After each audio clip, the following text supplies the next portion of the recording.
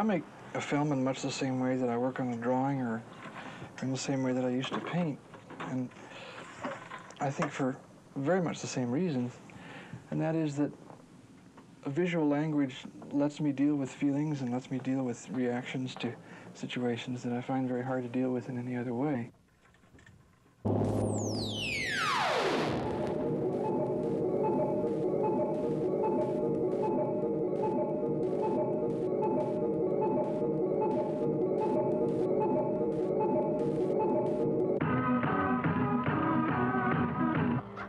Should he struggle, the trained elephants will squeeze him and beat him with their trunks, teaching him to walk quietly between them. The long, slow process of training has begun.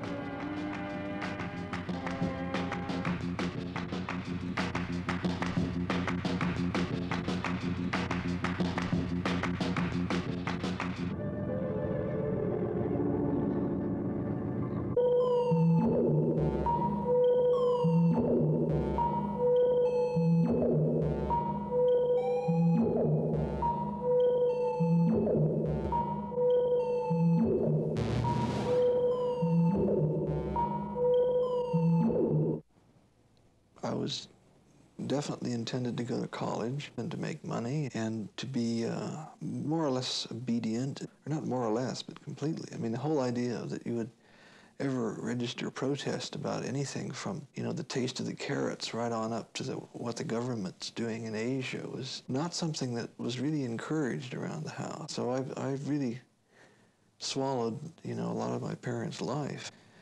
And I'm not anywhere near out of the woods with that one. I mean, this is something, I don't know, I guess you spend a lot of time straightening out the difference between who you are and who you were trained to be.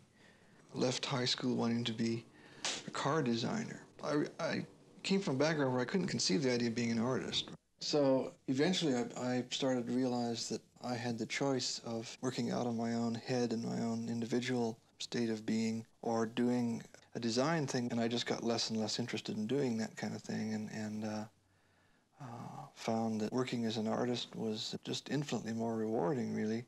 So I was, you know, I was starting to play around with sculpture, and I was doing some welding, and then I took a photography class just out of curiosity. I'd never taken a picture in my life.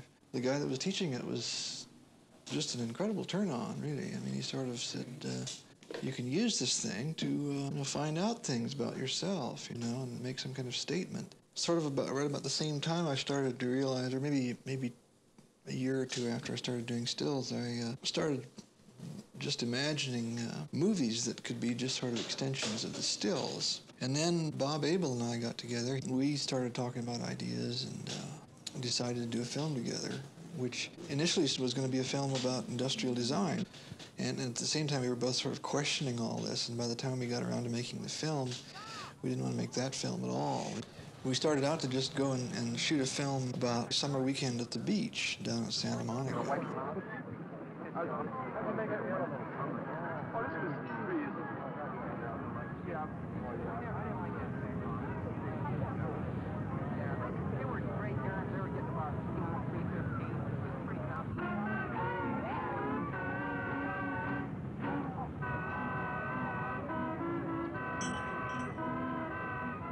I don't know, I had, you know, I had a lot of feelings about what that activity was, and they were, I was sort of really disturbed by, you know, like all these people kind of, most of them seemed to be rather uncomfortable. They were too hot for the most part, and they were putting themselves through all these torturous activities and trying to do something to their bodies.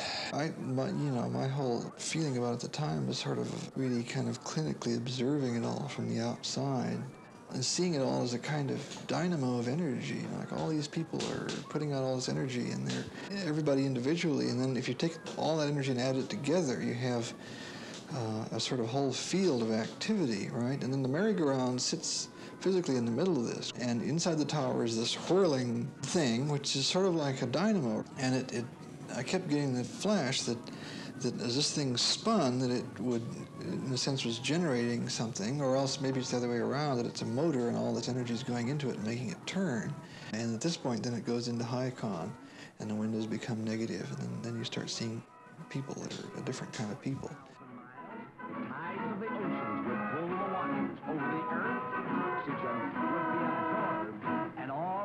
would die instantly. Think of that.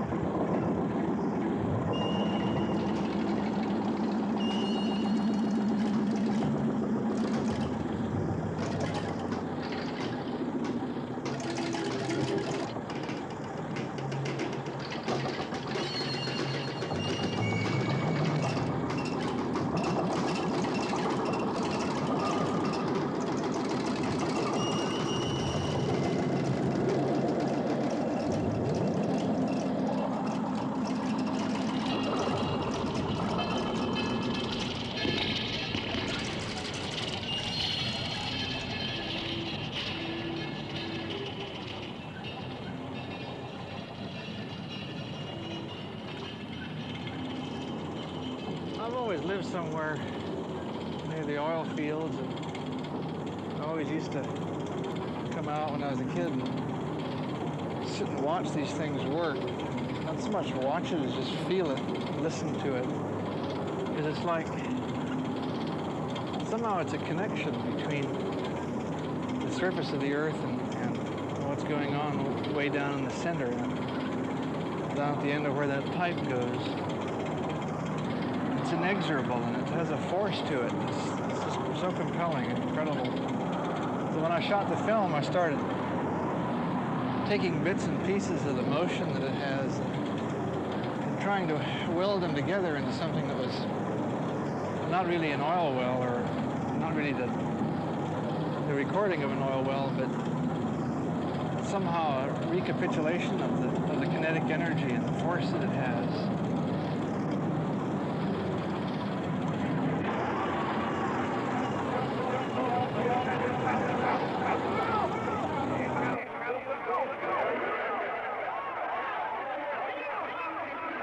I sort of, for a long time, felt that I wanted to make a film, more or less real things in it, a less abstract film than the previous one, but using similar techniques and be able to comment somewhat more. In other words, make something that was less pure but had more subconscious imagery and more sort of conflicting stuff in it. Some of the really ambivalent, really sort of incredible, absurd things started, I thought, began to have an importance that I could begin to see them fitting into another film. And so I started to sort of like duping and compiling a lot of elements for the first 6 months or so. They were all things that had a sort of implications about like dehumanization. Well, at least at first, I looked for things that were kind of cruel in a way. They're kind of evidences of cruelty, or of not just brute cruelty, but kind of sort of absurd situations where things were going on that that had a kind of nightmarish, disturbing quality.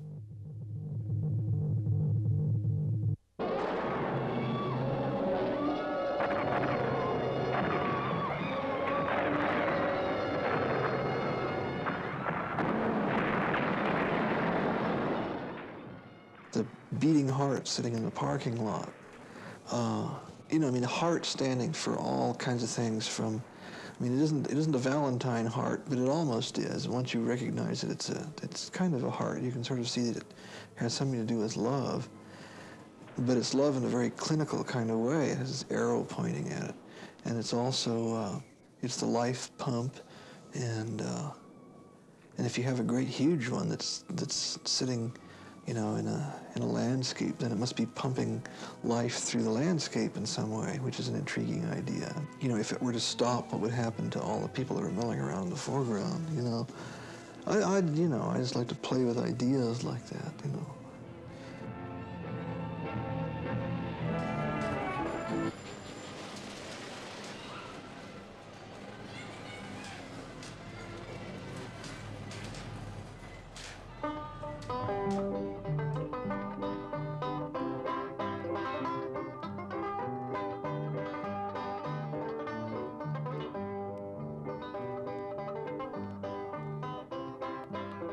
And then also, you know, I was getting at ideas of like actions that would repeat over and over again. Another rare sight in daylight, a leopard lingering over his night's kill. The vultures waiting for their meal. The presence of the killer makes the jungle uneasy. Growls to warn away the vultures. The baboons barking in alarm start to pour from the trees.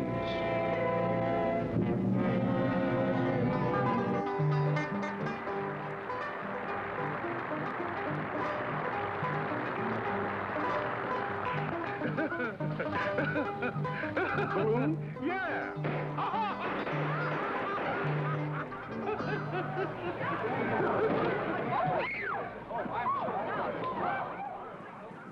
And then the ending, recorded the track off of some film on television, and it was a chase scene where somebody, I don't know, somebody slams the door and runs out and says he's dead, and somebody else says, who is it? And then somebody says it's Saunders, the manager, and then this woman says, oh, I gotta get my slippers, and she slams the door, and then this other kind of gruff voice says, hey, lady. And I found, you know, in the movie Ola that when I ran the scene, I realized that what I wanted to do is to make these people slowly kind of disintegrate and disappear while somebody else on the track is trying to call them to come back. Which is just, I don't know, that was really just kind of a funny nonsense game. It's just something that happened. Which is really, I mean, to be, you know, really honest about it, is the way so much of the film happens. And yet, it's very strange. If you really say that, then it's like you don't take filmmaking very seriously in a way, you know. I mean, I've gone through things where I was sort of worried about this, is like, when am I going to start making serious movies, right? And yet, on the other hand, you know, maybe that's really the most serious way to do it. I don't know. I like to just take a camera whenever I have time, and be open to respond to whatever kind of situation I find myself in. That seems like a way of bringing life back into the process of making movies, of keeping my own life, sort of keeping track of it in such a way that I can't get too far away from where I really am, because if I'm doing it as I go along, then there's a certain, I don't know, maybe, you know, a certain necessity to stay honest and to respond to what's actually in front of me at that time. And if I didn't, you know, allow myself the luxury of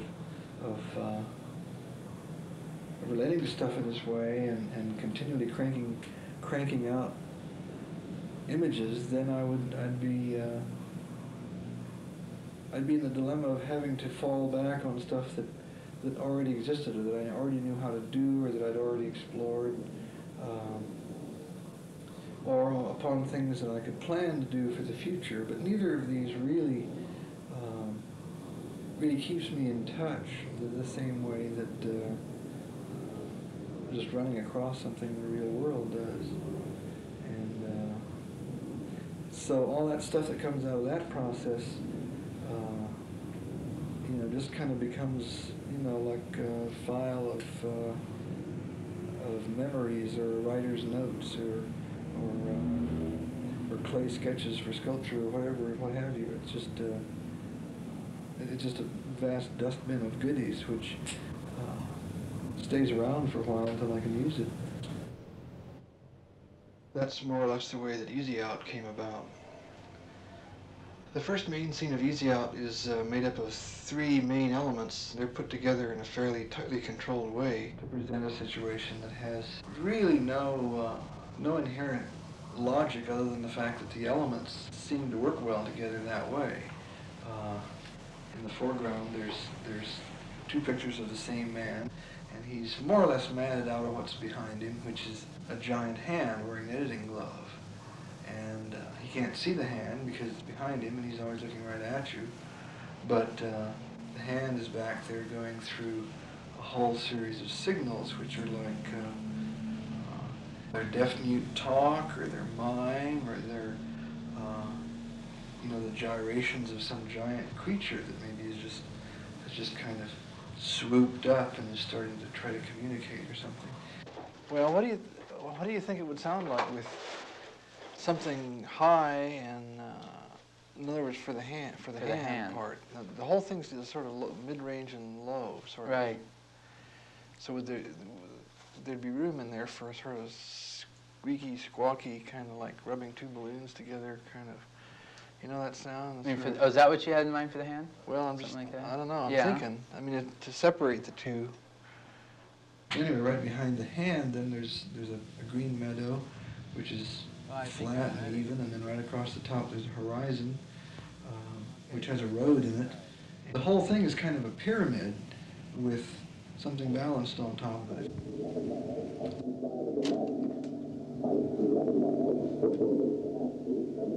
I'm growing rather fond of that. The rhythm? Yeah. I mean, as long as we've got it, we might as well like it. Right. Well, this is a matter of loudness as it goes up. Okay, so how does that scene relate to the total concept of the film? Well, it starts to set up the idea of levels, like of one thing sitting in front of another thing. I mean, physical things in this scene, but all the way through the film, it's like you're presented one thing as being real, and then that thing is removed and something else is real, and then something else replaces that. It's sort of like if you look at something hard enough, you realize that what you at first imagine is not what it really turns out to be. It's sort of like the figures in the front are talking, they're unaware of the hand behind, which is making some sort of symbol, and then behind that there are people moving the far distance, and then there's the natural setting, which never changes, sort of constant. And then the next scene is the one about the postcard. So again, you're dealing with levels and things behind things. Like at first you know that the postcard is unreal because of the dots and the printing. It gets back to a point it congeals and you think it's real, and then you see another scene creeping in around the edges, and at first you can't tell, whether it's another postcard or whether it's live, and then you begin to see things move in that. At the same time, there's ants moving on the surface. So is that the surface of the postcard, or? Well, you don't know. It's on maybe it's the surface of the film. It's separated from both. So you get like one paradox on another on another. They're just sort of an attempt to say, well, the screen is a physical thing. It's a place, just like the street's a place, and like the postcard's a place, and every one of them's been reproduced in one way or another. The screen is something that something could crawl over, and one could put real ants on the screen, or you could put real ants on the lens of the camera even. But in this case, I shot them on a piece of glass, and I added them later.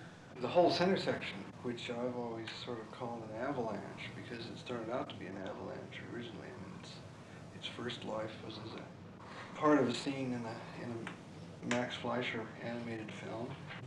the way it finally kind of came out was that we're riding along in the car, my wife and I, and she's driving and I'm filming. You drive along Highway 395 and you go through little low hills where they've cut a sort of ditch for the road to go through. There's a cliff. You drive along and the cliff blocks out your sight, and then all of a sudden you come out of the little hole you've been in, and you see a vista of mountains in the distance. And I sort of flashed on this as being a kind of an analogy for suddenly being able to see something else that was there all the time, but it was hidden by the cliff, or it was hidden by the way you think. Anyway, you pull out from behind the cliff, you see the mountain, and then the shot repeats, and then all of a sudden the film begins to flare because of the end of the roll, and the film runs out, literally. Then as it runs out, a hand pulls away in the same way that you pull your hand away from the lens when you're through running off the leader, and you see the scene that was there that you had covered up. And the scene is the avalanche.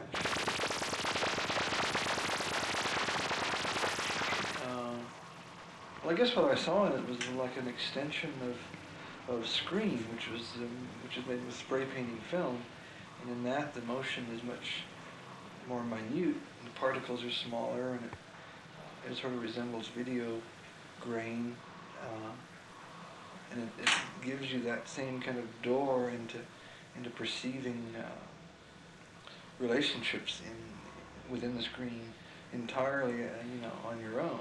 There's absolutely nothing there apart from what you make it. Oh, there's nothing more fabulous than to sit with your own work. Look at it. Oh, there's no experience Say, equal oh, hi, to it. there it is I again. mean, it's absolutely fantastic to me, like, to see people that have written an article in a magazine, and they'll rush right out and they'll buy 3 or 4 copies of it off the stand, and they'll flip to that section of the magazine, of the article that they wrote, and look at it and look at it and look at it. And you read those reviews over and over right, again. Or you'll sit up there with the viewer and the rewinds, and you'll just, twist that back and forth and look at that image. And the thing that's terrific is I go and I watch him looking at it more than I even watch what's in the viewer. The reflection in the movie scope. The smile on the face, this beaming smile of pleasure back and forth, and I'm standing over him, giggling and patting him on the shoulder. Standing there thinking I'm lonely. I stand there going, far out, far out. Actually, the more I think about it, the more I realize that making art really is no big deal, really. I mean, it's kind of like the easiest and most natural way of getting enjoyment that I can think of. I don't know who it was said it, but it's like next to masturbation, it's about the most enjoyable thing you can do by yourself. And really, I think most artists do it because they just really dig it. If it turns out to be something that other people like, then it's all the better, and it makes it possible for you to go on and do it. The thing is that, like, as an artist, you have the good fortune to be able to take the things that you fantasize, or whatever it is, all of that thing that's inside your head, you have the good fortune of being able to take it out and put it someplace and look at it. Which, and it's like, a way of a making lot of connections with other people. It can be a way of making connections with other people. Ultimately, it probably comes down to being a way of making a connection with yourself. I think, at this point, since, I'm 33 now, and I've been doing this for a while, it's sort of like really making art has become so much a part of me that I couldn't really think of living any other way. I mean, it's really just, that's the way I've come to define my way of living, and it's just really like dessert. It seems really that, like just about any other creative activity, that you finally wind up choosing between working in a situation that is profitable, or you work in a situation that's satisfying primarily from a personal standpoint. The thing that everybody finds out that is in the business of making art or making films as an art form is that you have to have some other way of making a living, and the more ambitious you are, the more time you have to spend working at something else. One thing that a lot of artists do is teach, because one can teach several days a week and still have time free to do the thing that you're involved with doing. To me, it takes a great load off of my mind to realize that money doesn't really have anything to do with it, other than, you know, obviously if you're using your own money, there's only so much of it, and there's some things that you don't try to do. You can't mount a major production on what you can save off of a salary and a job somewhere. But it's never seemed that difficult to me to come up with ideas that were workable by, you know, one person, by myself, or by a couple of people working together with whatever money is around. It means that I'm somewhat restricted in terms of where I can live. I have to live with his equipment, and I have to, you know, work out some kind of arrangement where I can use the stuff that I need and have a place to work and so on. But ultimately, when I start working on it, there's nobody that has to be satisfied by it but me. And then if I finally feel satisfied enough with something to finish it, then I kind of send it off into the world and hope that some people somewhere will look at it and dig it. And this happens sometimes, and sometimes it doesn't.